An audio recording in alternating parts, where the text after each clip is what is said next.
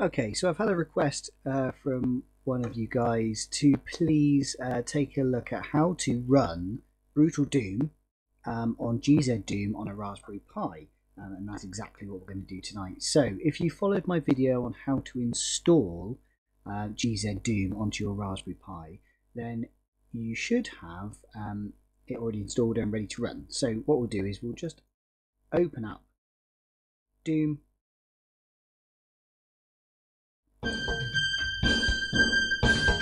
And show you how it works.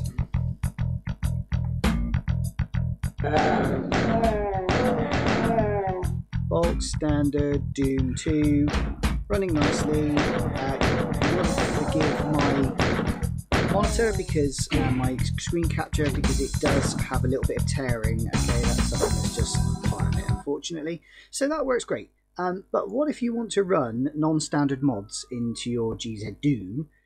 So what I'm going to do is we've got a little file here called brutaldoom.pk3. Now, it's not called that actually when you download it, but I will put a Dropbox link into this description, which has got the necessary file here to run the version that I'm running. You can then save it to your own drive and away you go. You will need nothing more than this file to run Brutal Doom on top of your standard Doom WADs, okay? So what we're going to do is we're going to right click on it and we're going to go open with application and choose GZDoom as the default, okay? So I've already done that and it will show there, but I will do it for you just now so you can see how it's done. So all you do is you scroll down your list, it's in alphabetical order, you find GZDoom. Now I've got two versions. Okay, so you then click on it and use this as default kind for the PK3. That is great. Open. Now, it'll then say which WAD you want to attach it to. Well, we use the Doom 2 we just opened and click it. And a couple of flickers. Here we go. New game. Start with rifle.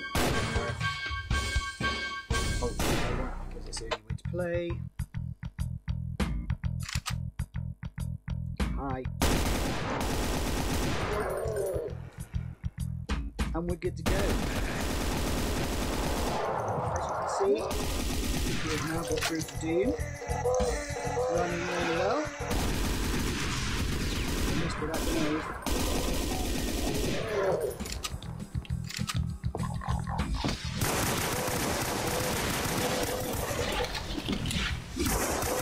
This is a really good mod for anyone who really loves their Doom and wants to get into something a little bit more tricky.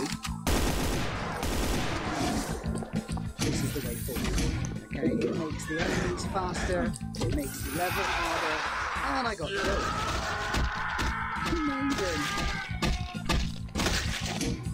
Well, there you go. Not a great demonstration of my gameplay, but at least you can see that it works brilliantly. So, hope this has been of help. If it is, like and subscribe. Put a comment in the description for me. I'd love to hear from you guys if you've got any questions or there's something you'd like to see run. I'm using Twister OS on a Raspberry Pi 4 8GB. This has got an overclock to 2GB, and I'm running an SSD. Not essential to play GZDoom though. You can run it on a standard SD card without any overclocks. It will run just fine. Alright, but thanks for your time. Hope this has helped. Just right click once you got it set up and say open with GZDoom and your Brutal Doom will start straight up. Okay, thanks and good night.